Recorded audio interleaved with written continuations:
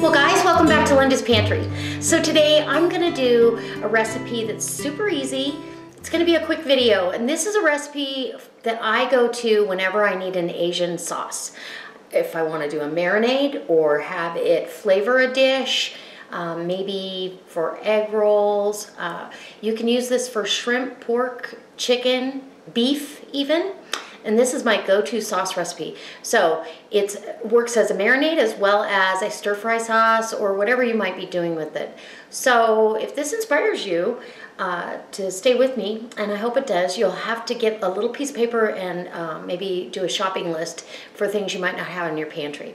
So go down to the About section below and check out all the links that I've left for you. I got my Wild Tree website as well as my Facebook page. Go over and say hi over there. Join in on the conversation. It's over 5,000 of us over there now. So if this inspires you, let's go make some Asian sauce. It's going to be delicious. And following this video, I will have a few videos showing you how I use the sauce. So come on. All right, guys. So I'm glad you stayed. In my bowl, this is going to be my marinade bowl, and you could double or triple this recipe if you'd like, but this usually does plenty for a pretty good sized meal, or if you're doing hors d'oeuvres, it serves just as well. So I've got 3 tablespoons of chopped up fresh garlic. Now, I don't recommend using the one in the jar.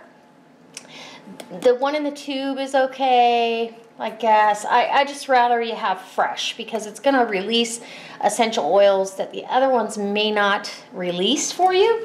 We've got ginger in the tube, and I prefer the fresh ginger, but this is what I have. So you want a fair amount of ginger, and I'm going to say a healthy 2 tablespoons of ginger. So 3 tablespoons of garlic, 2 tablespoons of ginger, and then because I'm fresh, or I'm out of fresh scallions, I'm using dehydrated green onions. And this is kind of the base for almost any Asian dish, is garlic, ginger, and green onions. And so we're gonna put the equivalent of 4 green onions, or in this case, it's about a 1/4 cup of dehydrated green onions. And then we have rice vinegar. This seasoned rice vinegar is just fabulous. And we want a good balance of sweet, salty, and spicy. So we're gonna do a 1/4 cup of that. Actually, that was a 1/2 cup, sorry. 1/2 cup of that rice vinegar. I don't want that much. I'm going to do an 1/8 of a cup of fish sauce. If you have an allergy to shellfish or anything like that, then leave that out. We want 1/2 cup of soy sauce, and I have a non-GMO soy sauce here, low sodium. Should have taken the stopper out. So 1/2 cup of that. And depending on the potency of your ingredients, you may have to adjust things, okay? So now I've got some toasted sesame oil, and I'm going to do a 1/4 cup of that. And it's a strong flavor, but it absolutely brings another depth and layer of flavor to this dish. So you definitely want it in this marinade, just like if you were marinating and adding olive oil. Now, if I've got it in the fridge, I always try to add some oyster sauce or some hoisin, and we're going to add what's left in here. In fact, I'm going to turn this upside down. There's about, I'm guessing about 2 tablespoons, but we'll see. And then sriracha, and that one we're going to do an 1/8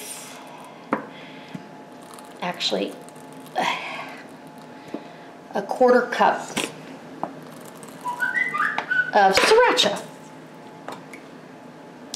And it's nice when you do it after you've done the oil, most of the sauce comes out of your measuring device.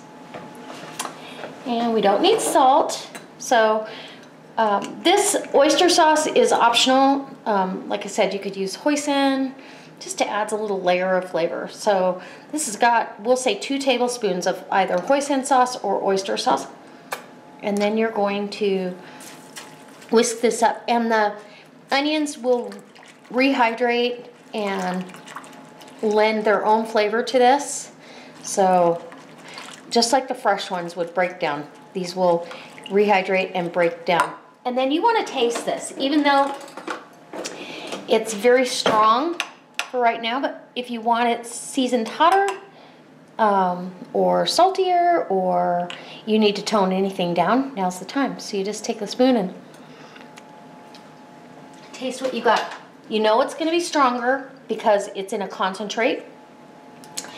It's absolutely fabulous. So now this marinade is ready for pork, chicken, shrimp, or even beef. Anything you want to do for a stir fry or a barbecue, anything like that, you've got a go-to marinade that is absolutely delicious. And I took and rinsed out that jar for the oyster sauce. I rinsed that out, so I got all the oyster sauce out of there with a little bit of water, maybe 1/8 of a cup of water.